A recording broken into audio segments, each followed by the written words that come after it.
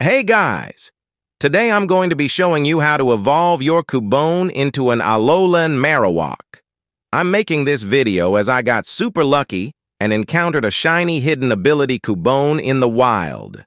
The Alolan form, for it is a lot more useful in PvP and needs hidden ability to be good and hit hard. Anyways, you are going to need to talk to this man right here to ship you off to the Lost Islands. Reminds me of when I let my friends Void and Silly ransack me and left me homeless for weeks, leaving me on the street. What L friends?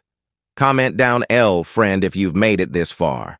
Now, to get Alolan marowak, all you need to do is hit level 30 while being on the Lost Islands, or else it will become a normal marowak.